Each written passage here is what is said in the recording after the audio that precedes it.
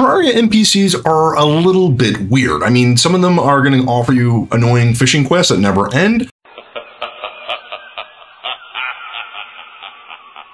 Another one's going to ask you to cleanse corruption and you can never seem to find the last percentage. And then other ones just kind of stand there and don't do anything. But despite mixed reviews on whether one NPC is good and another is bad, that hasn't prevented me from making a house for absolutely every single one.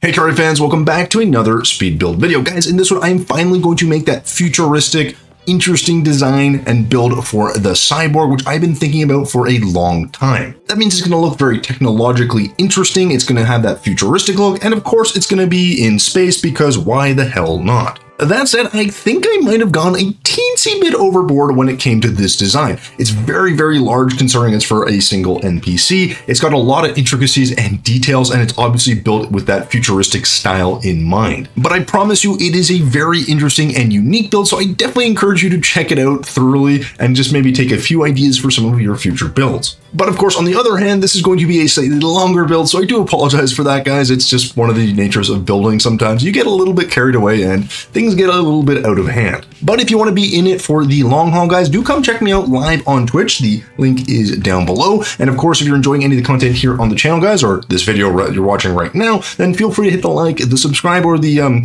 little dinner bell thingy so you can know when the next video hits the old YouTube universe. And of course, because it's free to do and helps the channel and might even help a few folks that like Terraria building, well, find their way here. So appreciate you guys doing that. Of course, as a reminder, guys, don't forget to stay until the end of this video because I will cover every single material that I use. So if you're looking to maybe build something similar or futuristic, or I guess an exact copy of what I made, then you'll know exactly how to do that. And if I did miss any elements or details or whatever, just leave me a comment down below and I will get back to you. All right, enough from me, guys. Let's get to the build, shall we?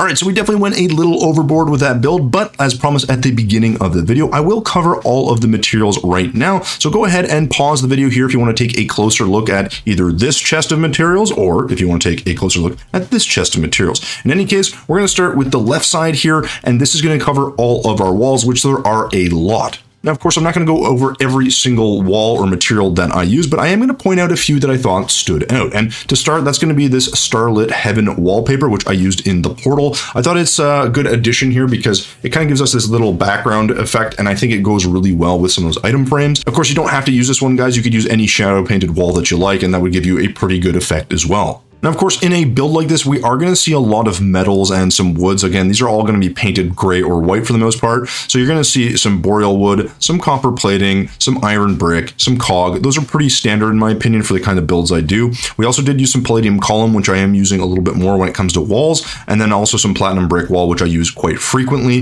The ones that are a little bit unique here, though, for I guess these metal or clean looks are going to be our Titan stone, which I don't use very often, and I kind of paired that a lot with some shroomite plating wall, as well as some Heaven Forge brick wall. Now, again, these are not typical materials that I use. They're used very sparingly, but they do have a nice effect in the design. The portals themselves have the waterfall wall behind them, which I obviously painted a different color, and I think they work fairly well, although they are a little bit distracting in some ways. Now, when it comes to the actual floating islands themselves, I used a lot of hellstone brick, some living leaf wall, of course, some mudstone, and some craggy stone wall here and there. And I think that combination looks really well when you connect it in with some copper plating or some stone slab wall. But adding a lot of texture is never a bad idea, and I think overall we pulled off a pretty good or pretty convincing looking final product. So moving over to the other chest, guys, we're going to go ahead and cover both our blocks and our paints, starting with the blocks. And again, you're probably not going to be surprised to find some of these, I guess, copper plating blocks, or, you know, some palladium or some tin plating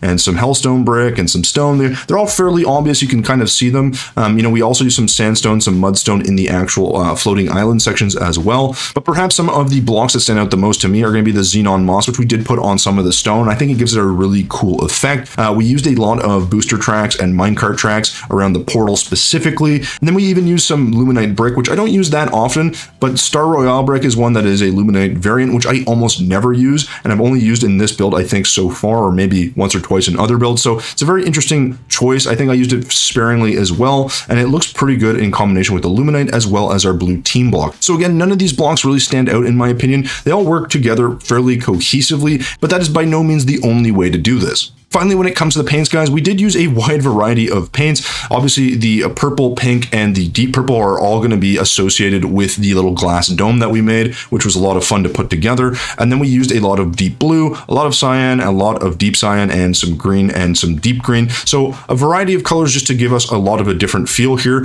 But the goal was really to have a cohesive look while allowing a lot of colors to bleed into this, because again, if we just make everything gray and white, which is the common, I guess, futuristic or space theme, it gets really boring really fast. And yeah, that basically covers all of the materials, guys. So hopefully that gives you a better idea of how I went about putting this together. And if you have any questions, guys, please leave a comment down below. With that said, all of our materials are covered. So let's go ahead and move on with the rest of the video. All right, guys, so there you go. There is a very intricate build for our Cyborg NPC done. Now, I gotta say, there is a lot of stuff going on here. It's really actually hard to show it all. It's a very sort of vertical build, which makes it a little bit harder to show it off at the end, but there's a ton of details I think really stand out. And I think the first one to talk about is really about the landscaping and the design of everything. I think having these kind of like futuristic pillars or nodes coming off of the actual terrain is a really fun idea and probably something I'll use in future builds. And of course, the portal with the little glass dome and some of those solar panels, it just gives us that futuristic vibe. The antenna also really help in accentuating that as well. And also the color palette helps to give it that futuristic and clean vibe that we're going for. As much as I do like the little portal thing, I think I could add a little bit more detail there. And of course, while the terrain itself is interesting, it is ultimately just terrain. I'm not super fanatical about the way some of the designs of the buildings came out. Part of me almost wishes I had made a teleporter instead of that connecting chamber with the stairs in the top right of the build. But again, this is one of those things that you kind of go through the motions and your design will improve as you go. So not something that I'm, super critical of, but I'm always looking for little details that I can maybe improve on or fix in a future build. build, and those would be 2 or 3 that I'd probably, well, maybe change in the future. But of course, that's just one man's opinion, guys. Let me know what you guys think in the comments down below. What did you like? What would you change? Or maybe what you'd like to see me make in a future build, because as you guys know, I'm open to suggestions. But yeah, that's basically it, guys. So thank you so much for watching until the end of this video. And as always, thumbs if you liked it, subs if you loved it. We will see you in the next one.